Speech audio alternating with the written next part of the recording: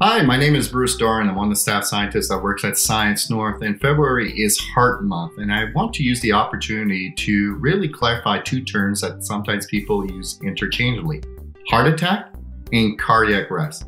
Obviously, those are two afflictions that affect the heart, but they affect the heart a little differently. So I want to show you a model of a heart that I have right here, okay?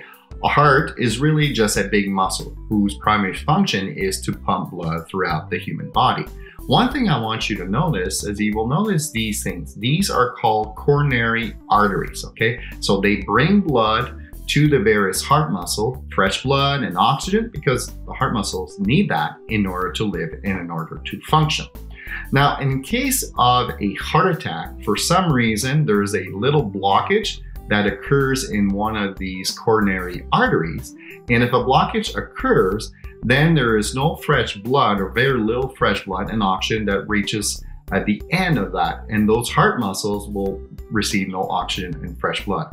And essentially what happens if that lasts a long time, those heart muscles could potentially die. Now, during a heart attack, even though you got that blockage, the heart is still pumping, but it is not pumping as efficiently. The person that has a heart attack will usually feel a pain, a chest pain, but they're still conscious, okay? And the heart is still pumping blood, but not as efficiently. So I want you to think of a heart attack as an issue that has to do with plumbing. It's a plumbing issue.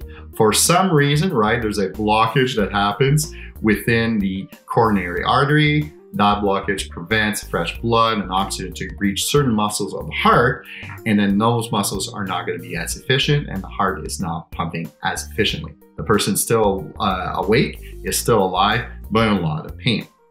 Now, with a cardiac arrest, it's a little bit different. In a cardiac arrest, what happens, okay? Well, normally in your heart, you have special cells, okay, in your heart that are like a natural pacemaker, okay? They will send electrical signals to different parts of the muscles to cause certain muscles of your cells to contract first and then second, okay? They determine the natural rhythm, the pumping rhythm of the muscles of your heart. And during a cardiac arrest, for some reason, those electrical signals are not being fired properly. Either they stop, so the heart muscle doesn't even move, or sometimes they'll just fire randomly or erratically, and you'll actually see the heart muscle quiver. It's called fibrillation, okay?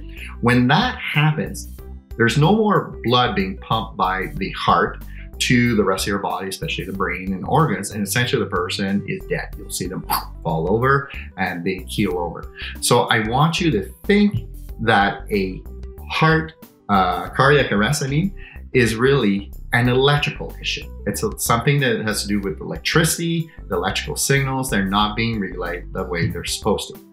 So how do you deal with issues with circumstances of a person, let's say, that has a heart attack and cardiac arrest will be a little bit different.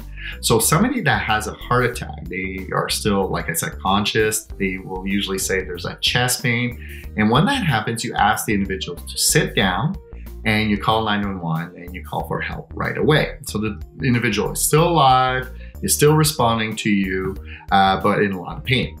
Whereas with a cardiac arrest, the individual will be on the floor, right? They are essentially dead. So if you find somebody on the floor, try to wake them up, they're not breathing, they probably have a cardiac arrest. So what you need to do, again, you call 911, but then it is important to do chest compressions. And by doing those chest compressions, really what you do is you're pumping blood, you're helping to pump blood to the brain and the rest of the body, and you're extending their chances of survival. Obviously, that individual is unconscious, isn't responding to you, and that's why those chest compressions are really, really important to increase their chances of survival.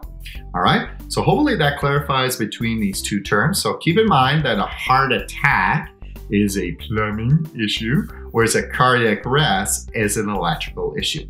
So hopefully you learn a few things about heart attacks and cardiac arrest, and you know the difference between the two.